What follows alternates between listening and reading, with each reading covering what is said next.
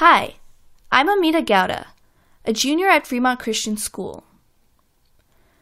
Due to prolonged severe droughts and depleting reservoirs and aquifers, desalination is becoming an important source of fresh water.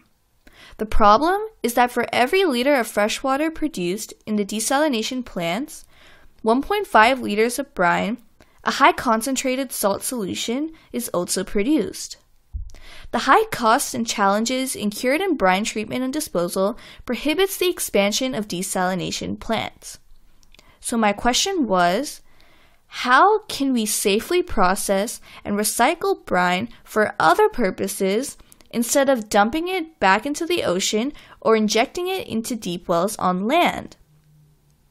I explored various methods and narrowed it down to the thermal-based zero liquid discharge treatment method, which has comparatively less side effects. So I then decided to use biomimicry to further improvise this method. As I was researching many natural inspirations, I ruled out the chemical and membrane-based methods as it would be expensive and tedious. I continued searching and came upon the Himalayan salt mountains. The advantage of these Himalayan salt rocks is that it has several minerals mixed into it, similar to the impurities in the brine. I also learned that the Himalayan salt rocks are currently being cut into tiles and bricks and used in construction. So I was now able to formulate a hypothesis. If the salt, along with the mineral impurities in the brine, is first crystallized, then it can be hardened to form bricks for use in construction. My experimentation with household materials showed that the recrystallized salt, even after adding the magnesium mineral, did not hold strong. Because Himalayan salt rocks were formed millions of years ago and as a result of prolonged exposure to heat and compressive pressure, I could not mimic that hardening process. So I explored the addition of other compounds to speed up the hardening process. As I was performing chemical synthesis, I wanted to adopt green chemistry principles. Through my research, I further identified starch as a binding agent.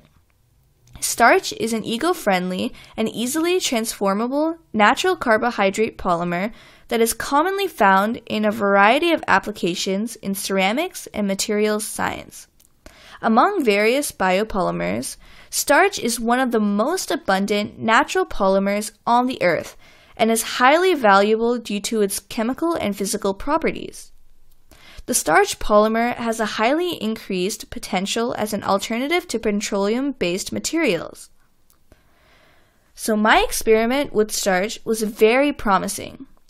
The coagulation happened without any additional energy and just used water as a solvent. And also, the hardening process consumed 50% less heat energy. I used a nail to perform the scratch hardness test and compared the visual and hand pressure approximations between the original Himalayan salt rock and the brine rock. The final brine brick product was as hard and as strong as the Himalayan salt rock. The hardness can be easily adjusted with the starch quantity.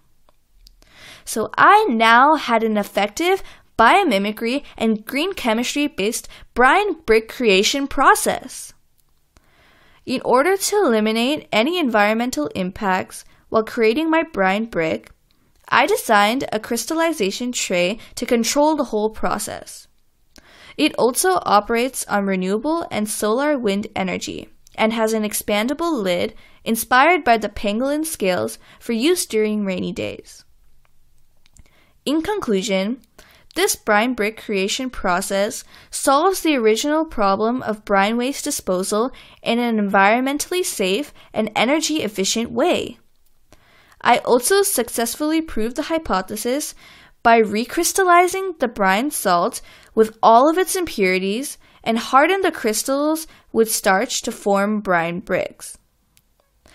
The brine brick solves the brine disposal issue and will enable desalination plants to produce more usable fresh water.